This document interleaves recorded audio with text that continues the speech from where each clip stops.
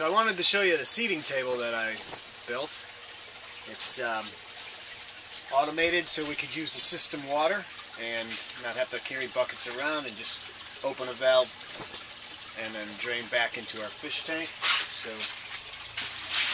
tiny little table. I just used some leftover liner, trough liner, and go over here, you'll see, off of our line pumping out of our sump tank, which returns to the fish tank. I just put a T on here, threw a valve on, and